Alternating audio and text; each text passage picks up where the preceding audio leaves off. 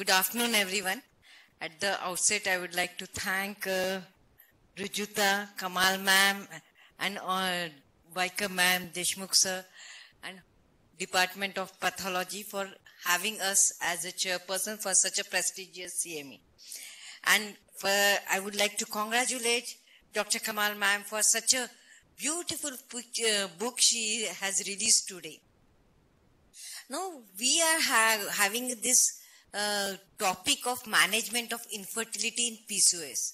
You all know PCOS is an endocrinological disorders which most of the time lead to infertility, and 5 to 10% of the patient leads to infertility, and management varies a lot. Right from lifestyle management to medical to ART, you have to correlate with each best for the patient. You have to start. So we are going to have this topic with Dr. Maushmi, who is a very well academician and a very good associate professor, and out of all, she is a very good human being and a friend of mine. I will request Maushmi to continue with her topic. Thank you, Shama ma'am, for those kind. A very good morning and warm welcome to all of you. I have a very immense sense of pride as the alumni of this institute of 92 batch, and after 30 years sitting on that side and coming on this side. So it is a sense of great immense pride for me standing here in front of all my teachers and stalwarts and speaking in front of you. So at the outset, I would like to thank all the organizers of this CME, Dr. Kamal madam, Dr. Gajbeh sir, Dr. Vaikar madam, Rujita madam, and entire pathology department for giving me this opportunity to speak on this topic. So the topic of my talk today is management of infertility in PCOS. Though I am not an expert in infertility, as medical teachers, we are, as you all know, we are jack of all trades. So if there are some nuances or lacunas, please, sorry for that. But still, I would like to talk on this topic of management of infertility and PCOS. So, as we all know, that PCOS is a very complex disorder involving the endocrinological system of a female, and it affects entire pathology, endocrinology system of the female. This disorder is associated with persistent hyperandrogenic chronic anovulation, and it is associated with hyperinsulinemia, insulin resistance, which results in menstrual irregularity, infertility, and hirsutism. So around 8 to 13% of women suffer from this disorder. 70% of them, they remain undiagnosed, and 50% of women with infertility, they suffer from PCOS. So that is a large number. So these women of PCOS, they suffer in different aspects.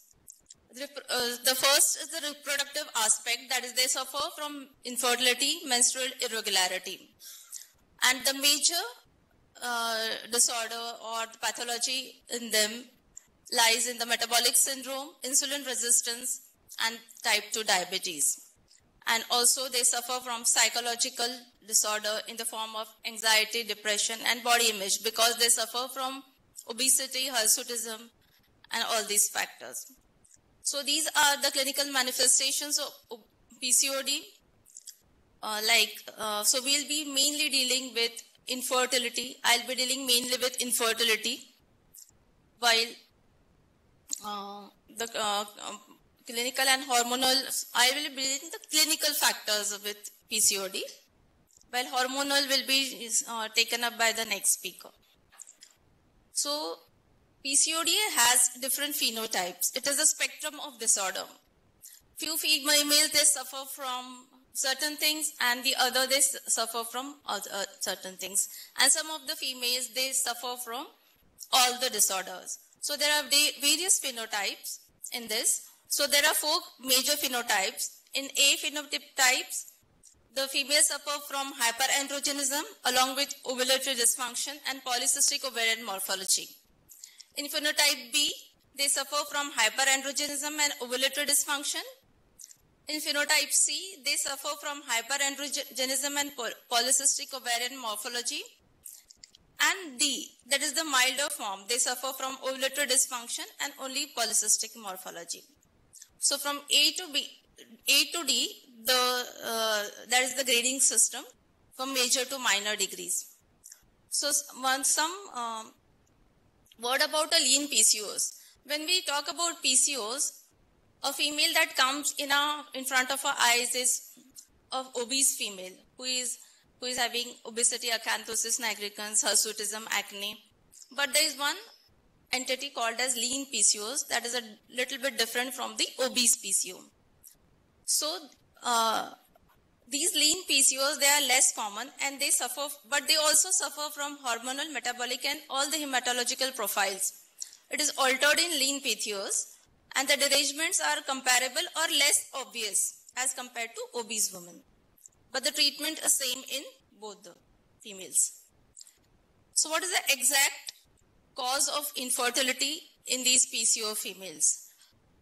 So the exact etiology is not known, but it is linked with genetics, that it runs in families, and siblings, they suffer from PCOS. So the main pathology here is the post-receptor failure. That is the insulin receptor failure. There is increased serine phosphorylation at the site of insulin receptor and decreased tyrosine acetophosphorylation of insulin receptor that leads to hyperinsulinemia. And some genetic factors that leads to hyperandrogenism.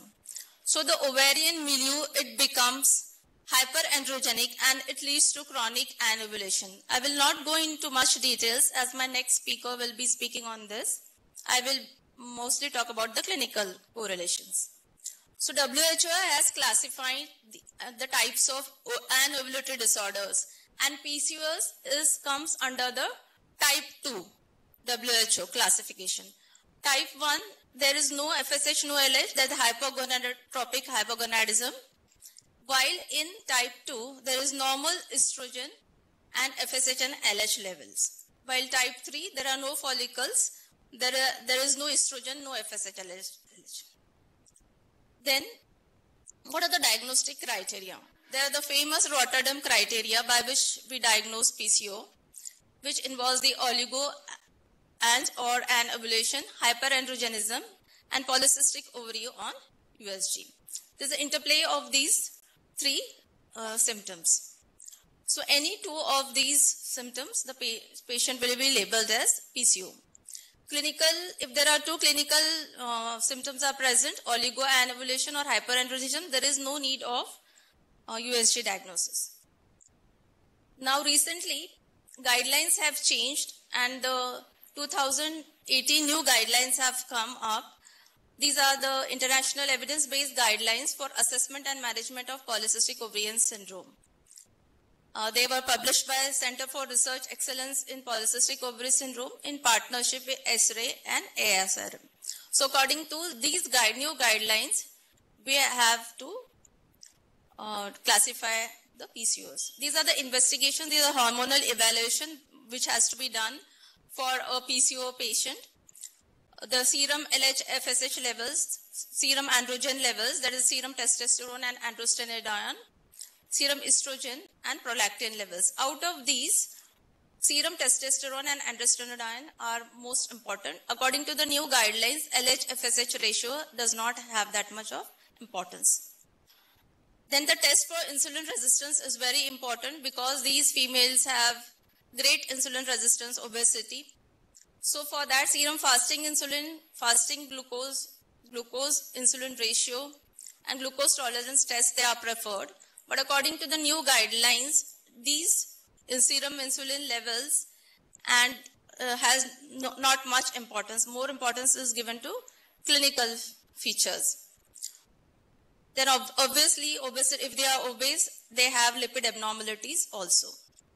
So according to the new guidelines, the PCOD criteria according to which we diagnose PCO, there should be more than 20 follicles per ovary, and that too we are doing on a transvaginal ultrasound by a 8 megahertz probe, and the ovarian volume should be more than 10 ml. So previously they were used to say that 8 or more subcapsule of follicles with less than 10 mm in diameter and increased ovarian stroma. These were 2008 guidelines, but these new regulations, according to new regulations, these are the number of follicles they should be present in the ovary. Now, what workup should be done in a woman with PCO and infertility? So these are the routine investigations we advise women. There's a husband semen analysis, tubal patency test, thyroid profile. Now, word about anti-Mullerian hormone. That is very important in a patient of infertility. It is a glycoprotein that is secreted by the granulosa cells.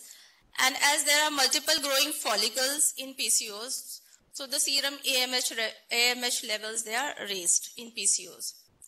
It is a marker for the ovarian reserve, and it correlates well with the antral follicle count. But many people are misusing, or they be wrong use of this AMH. So it should not be used as an alternative for detection of polycystic ovarian morphology or a single test for diagnosis. And normal serum AMH levels, they range from 2 to 6.8 nanogram per ml. So before starting any treatment for infertility, we should rule out diabetes, metabolic syndrome, hypertension, hypothyroidism, hyperlipidemia, vitamin D deficiency, and they should be treated appropriately. This is an algorithm for management of PCOS. First line therapy is always the pharmacological treatment in the form of clomiphene citrate and aromatase inhibitors. Second line is gonadotropins or laparoscopic ovarian drilling. And the third line is in vitro fertilization. These are the guidelines, but as and when they have to be changed according to the type of patient, age of the patient, the duration of infertility. So according to that, we can change the first line, second line, and the third line of treatment. So first and the foremost is the lifestyle modification, change in the lifestyle. Of this, first is the weight reduction. That has an immense effect on the treatment of infertility in PCOS. Loss of about even 5 to 10% of body weight will restore the reproductive function. So less dose of clomiphene and gonadotropins are required if the weight reduction is there. So the patient has to be advised proper diet, exercises. Anti-obesity drugs is controversial. So main is that the weight should be reduced.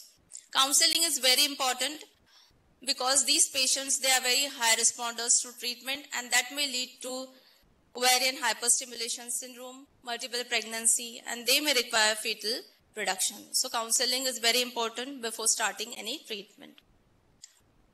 What are the modalities? There are the pharmacological and surgical modalities. So let's see how can we treat them. First is the citrate. Although letrozole, that is the aromatase inhibitor, has taken over clomiphene citrate, but still clomiphene citrate is the preferred drug of choice. It is a selective estrogen receptor modulator. It has a selective estrogen receptor modulating action, and it binds with the hypothalamic and pituitary estrogen receptors. And because of that, estrogen concentrations, they are falsely perceived as low, which leads to increased GnRH production and increased FHNLH, and this leads to multiple follicle formation. So here the clomiphene will act. The starting dose is about 50 milligram per day for 5 days, and then each cycle, if you can increase by according to the response. It has a long half-life of 5 to 7 days. So you can start from the second day of the menstrual cycle up to 5th day for 5 days, and start the monitoring the ovarian follicles from 10th day of the cycle. Monitoring is very important in any kind of ovulation induction that I'll be talking in details later. So what are the results? 70 to 80% will show evidence of ovulation. 40% of these will conceive. 5% may have multiple pregnancy. And 20 to 25% will be clomiphene resistance. Complications are very rare with clomiphene. Few minor complications are there. OHSS can result, but it's very rare. So why there is so much discrepancy between ovulation and pregnancy? Because it has an anti-estrogenic action on the cervical mucus and endometrium. So there's suppression of the endometrium and there are high LH levels. So that leads to less pregnancy rate. So we must know, when we talking about clomiphene, we must know what is clomiphene resistance. When the patients fail to ovulate for 3 cycles continuous, then it is called as clomiphene resistance with a maximum dose. And if the patient fails to conceive after giving 3 cycles, she is ovulating but she is not conceiving after 3 cycles, then it's called as clomiphene citrate failure. So when such thing happens, we have to rule out other reproductive dysfunctions and other causes of infertility. And this may also because of the anti-estrogenic effect of clomiphene citrate. So initially clomiphene citrate was very indiscriminately used. So ICOG and ACOG have given recommendations that this should be used for a maximum of 12 months in a patient's lifetime and for maximum 6 months continuously. Because the concerns were there is a possible linkage with later life with ovarian cancer has led to giving these recommendations. Then what are the adjuvants which can be used with clomiphene to improve the ovulation and pregnancy rates? Corticosteroids can be given if there are high levels of DHES, dexamethasone 0.5 milligram per day, 5 milligram per day. Estrogen may help in improving the anti-estrogenic actions, but it is not recommended. Then bromocriptine is given if there is galactoria or if you see that the prolactin levels are increased. Now a word about metformin. It's a very important drug and very much talked about and hyped. It is an insulin sensitizing agent. When PCOS studies were done and comparison of 2 drugs were done, alone or in combination with clomiphene, clomiphene was found to be better than it was combined with metformin. So the only indication we can find now for metformin is it is clomiphene resistant woman. You can combine metformin or before proceeding to drilling or treatment with gonadotrophins, or it may be added to clomiphene in women with clomiphene resistance who are older and who have visceral obesity. So now we find indication of metformin in obese women. Also in type 2 diabetes and those who are going in for weight loss. Now in whom SCG is given? It is given in women who require IUI, but in whom LH surge cannot be detected despite good follicle formation. Ovulation usually occurs after 34 to 46 hours after SCG. So IUI can be done after 36 hours. And in which woman LH surge can be detected, IUI can be done after 24 hours after the LH surge. Now the next drugs is the aromatase inhibitors, that is the letrozole, and it has, to some extent, it has replaced clomiphene. So aromatase, it is an enzyme. Aromatase is an enzyme that converts androgens to estrogen. So these aromatase inhibitors act on these enzymes, and this creates a relative deficiency of estrogen. This results in increased FSH from pituitary and increased FSH levels. So what are the indications? It is given in clomiphene resistant women who respond to clomiphene but do not conceive. The dose is 2.5 to 5 milligram per day. Advantages of letrozole over clomiphene is that it has no receptor action, it has no effect on the endometrium and cervix, it has a short half-life, and high level of aromatase P450 in endometrium is suppressed. That causes good implantation. So the pregnancy rates, they are better, multiple pregnancy rates are less, no difference in congenital malformations, and no ovarian hyperstimulation is there.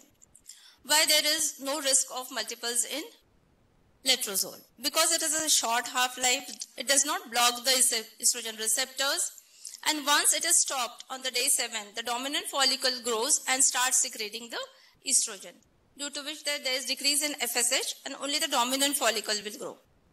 So it leads to monofollicular development. There were few controversies with letrozole regarding congenital malformations, but later on it was found that there was no difference in both the groups. So it is considered as safe nowadays. So what is the current evidence for letrozole? It is used as a primary agent for ovulation induction in PCOS.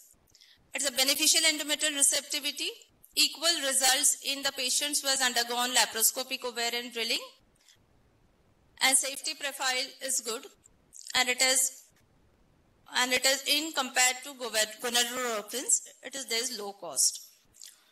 Now, after these two drugs, the next therapy is gonadotropins. If the patient does not respond to these oral drugs, next is the hormonal preparation, that is the gonadotropins.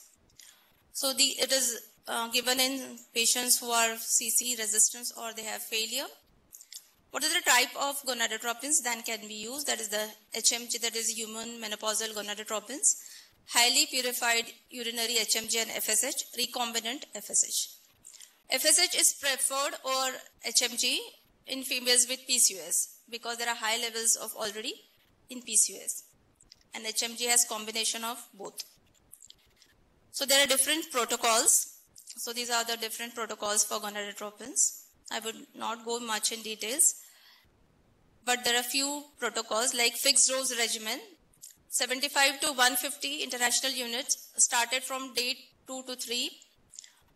This protocol is simple and it is followed with good results and outcome. So this is the low dose. Next is the low dose step up regime. Started with low dose, that is 37 to 50 international units. And then E2 and USG are done on day 7. And if E2 level is more than 200 or follicle size is more than 10 mm, same dose is continued until desired follicle is reached. Then individually adjusted regimens guided by the ultrasound, folliculometry and serum E2 levels, there are step-up protocols and step-down protocols.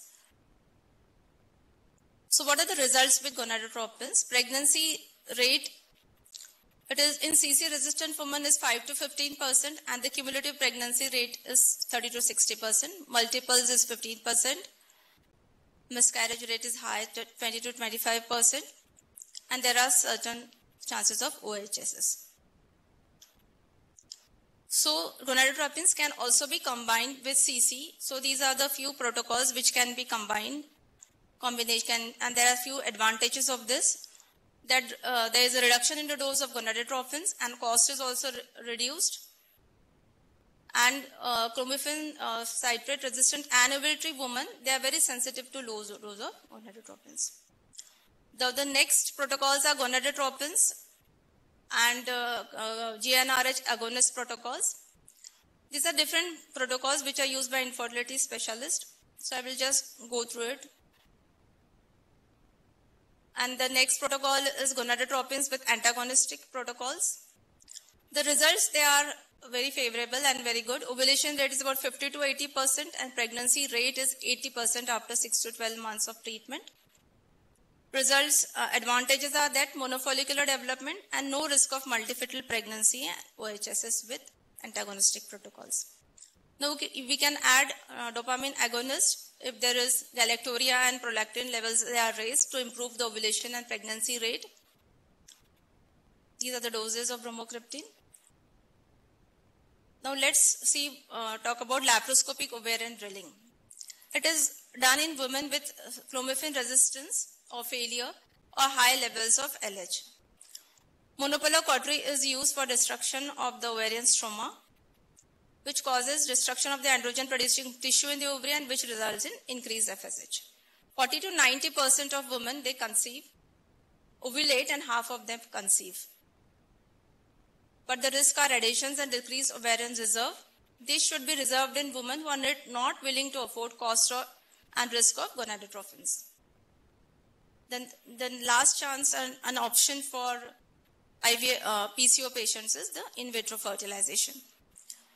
It has high success rates with supernumerary embryos which can be preserved for future, and this can modify the risk of multiples. The side effects and cons is that it's expensive and may lead to hyperstimulation. So there's a word I would like to talk about: monitoring, how these women should be monitored. Monitoring is must. Why monitoring should be done? It should be done to evaluate the dose, whether it's being used is optimal or not, to adjust the dose of your drugs, to find optimal timing of the ovulation inducing drugs, timing of IUI, and to avoid ovarian hyperstimulation and multiple pregnancy. Patient is monitored by E2 levels, that is estradiol levels, USG alone, or by both, by color Doppler or by other hormones. Now, when a woman is being given the ovulation induction drugs, day 2 transvaginal sonography is very important. It is done to see the antral follicle, to rule out the cyst, to see for endometrial shedding or any pelvic pathology. On this day 2 scan, we expect normal ovaries with small follicles. And follicle monitoring is started from 7th to 8th day. We usually start from the 10th day. And in gonadotropin cycles, it is start even earlier. The follicles, they grow at the rate of 2 to 3 millimeters per day. When the follicle reaches 18 to 20 mm, it is a mature follicle. It correlates well with the serum estradiol levels. But now USG monitoring has replaced the estradiol levels. Now, follicle Doppler studies, they are very important. So when we many times see that the good follicle is developing, but it is not being converted into pregnancy. So there is less blood supply, and that results in lesser pregnancy rate. So mature follicles should show at least 3/4 at its size, should show vascularity. PSV should be that the peak systolic velocity of this Doppler should be 10 centimeter per second. At this time, LS surge starts, and this time is to give the HCG trigger. So rising PSP and steady or low RI suggests follicle is close to rupture. If the PSP is decreasing and RI is rising, that suggests the follicle is likely to become the unruptured luteinized follicle.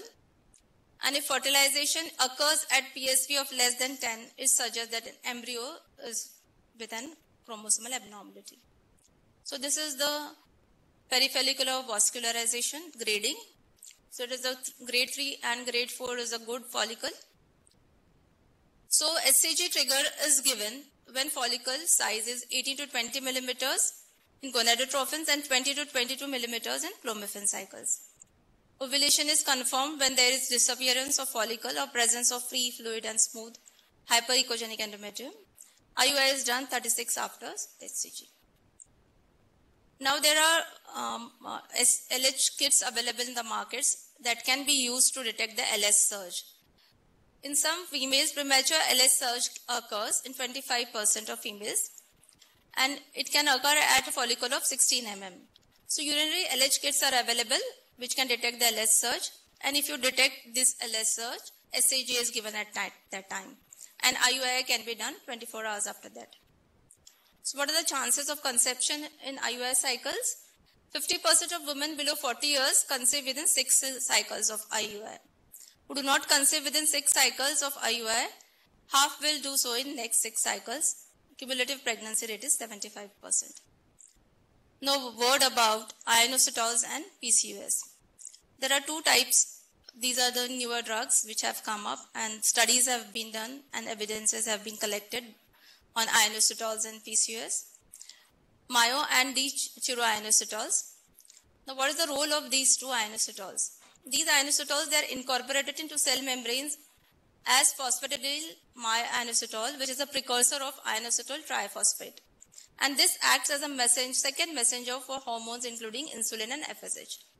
So defects in this pathway leads to impaired insulin signaling and cause insulin resistance. So these 2 ionositols can reduce insulin resistance, improve ovarian function, and reduce androgen levels. They can be given as monotherapy or in combination with other treatment modalities. While myoinositols is necessary for metabolic management, D-chero-myoinositol is important for menstrual, ovulatory and cutaneous hyperandrogenic symptoms. So both myoinositols, they are important. Dose is 4 gram per day, 2 gram twice a day. 3 months prior to ovarian stimulation is effective in normalizing ovarian function, improving oocyte and embryo quality, and it is given in the ratio of 40:1. So what are the take-home messages? When we talk about PCOS and infertility, before starting any treatment, counseling is very important regarding weight management and the future risk if she conceives. So that is very important. First line is obviously medical therapy in the form of clomiphene and letrozole. Second line gonadotropins. Third line is IVF. And in all the things, monitoring is very important because there are risk of ovarian hyperstimulation and multiples. And obviously, a multidisciplinary approach is necessary. We have to include a dietitian and endocrinologist. Obviously, obstetrician is there. A radiologist sometimes is also involved. So, thank you for patient hearing. Thank you very much. I can see that a very infertility specialist and a stalwart, and I'm talking in front of him. Dr. Shea Baker is sitting here. So, I would like that he will give insights. More insights on this topic. So thank you so much. Thank you for that comprehensive lecture. The endocrinologist's role stops when the patient says that they want infertility treatment. They want treatment for infertility. PCOS for endocrinologist is a cosmetic problem. He is a patient for hyperandrogenism in form of acne and hirsutism. We have a Ferryman-Galway score of hirsutism. The maximum score is 36. Significant is considered after 8. As you said, we would like to have metabolic parameters checked. We would like to do glucose tolerance test and parallel insulin levels. You have given one figure of insulin resistance. Others is simple to do glucose tolerance test, find out fasting insulin, find out post 2 hours glucose and insulin. If it is more than 200, yes, sir, practically patient has got insulin resistance. Yes. In fact, if you examine patient clinically, if you have acanthosis nigricans in the neck, axilla and groin, that indicates biochemical marker of hyperinsulinism, and that patient is most suitable for metformin. You have to talk about metformin. Start with 500 to 1 gram in each patient of these patients. This will, in addition to your clomiphene citrate, might help in ovulation. If the PCOS patient is long-standing and hyperandrogenism is present for a long time, it's better to give 3 to 6 cycles of OC pills to set the milieu interior normal and then consider for ovulation induction. Metformin can be continued during pregnancy. As you said, bromocriptine and cabergoline can also be given. The dose of dexamethasone is small. It is like 0.25 to 0.5 milligram. We do 17-hydroxyprogesterone as a marker for late onset CH. If it is more, then that should definitely be given. But adding steroid as an option, distant option, adding bromocriptine is also a distant option. One word about prolactin. We should do prolactin in a fasting state. It's a stress hormone. We should do it after 6th or 7th day of cycle, when the patient has finished her menstrual cycles. Ideally, one has to take 3 samples every 20 minutes and take a pooled sample. And if the prolactin is high, one also likes to do prolactin in dilution. Giving bromocriptine, if the prolactin is more than 50, might help. But before that, you must rule out hypothyroidism as a cause of hyperprolactinemia. Proton pump inhibitors and domperidone, hypothyroidism, mildly raised creatinine are more common causes of hyperprolactinemia than microadenoma and macroadenoma. Yes, sir. There are many patients of microadenoma who simply be treated with bromocriptine will give fertility. As I said, after the patient has solved his problems of look, acne, hyperandrogenism, and regular cycles, it is in pathologists and gynecologists domain to treat this problem. Long-termly, these patients are prone for diabetes, hypertension, and as you said, lifestyle modification will be helping here. I think that must be enough from our side. Madam.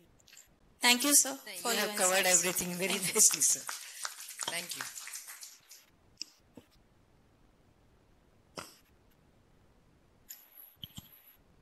Thank you, sir. Thank you, ma'am. Now I request our chairpersons, Dr. Sonil Ambulkar, sir, and Dr. Kshama Kedar, ma'am, to felicitate Dr. Mosmi Tadas, ma'am, with a token of appreciation.